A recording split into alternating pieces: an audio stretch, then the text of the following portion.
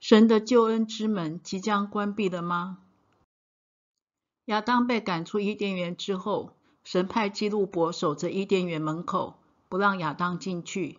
从此人类就在世界里，直到耶稣来到世界，被钉死在十字架上，从死里复活之后，天国的门就打开了。这个门就是神的救恩之门。不过要通过这个门，需要由耶稣来带我们从世界进入到天国里。这个门到现在已经开了将近2000年，是不是差不多是该关的时候了呢？是从什么迹象来判断呢？但以理书9章25到27节说，你当知道，当明白，从初令重新建造耶路撒冷，直到有受膏君的时候，必有7个7和62个7。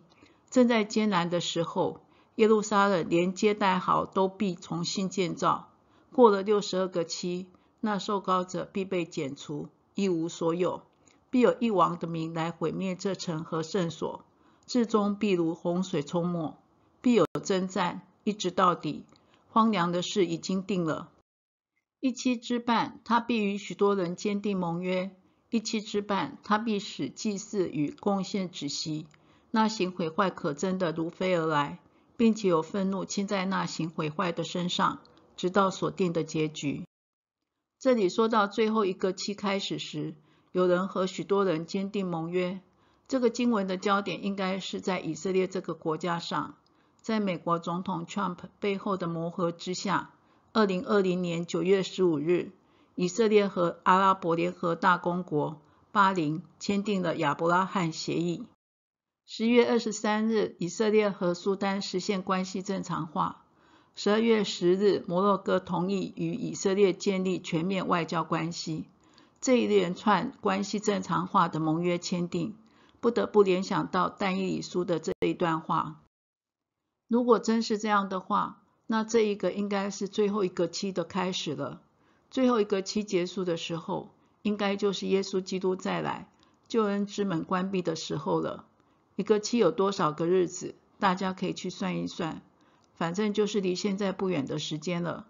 挪亚造方舟的时候，大家笑他，等到洪水来的时候，大家应该很后悔没有听他的话，进入方舟。耶稣说，那些日子的灾难一过去，日头就变黑了，月亮也不放光，众星要从天上坠落，天势都要震动。那时，人子的兆头要显在天上，地上的万族都要哀哭。他们要看见人子有能力，有大荣耀，驾着天上的云降临。他要差遣使者，用号筒的大声，将他的选民从四方，从天这边到天那边，都招聚了来。你们可以从无花果树学个比方，当树枝发嫩长叶的时候，你们就知道夏天近了。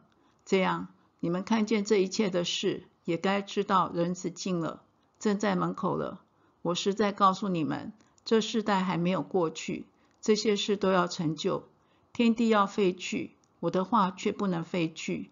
但那日子，那时辰，没有人知道，连天上的使者也不知道，子也不知道，唯独父知道。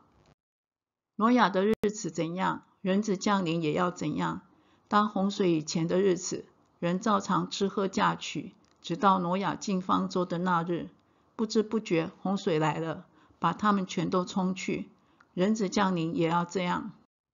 耶稣一直在提醒我们要预备好，随时等候他的再来，因为他再来的时候像贼一样，在我们想不到的时候来。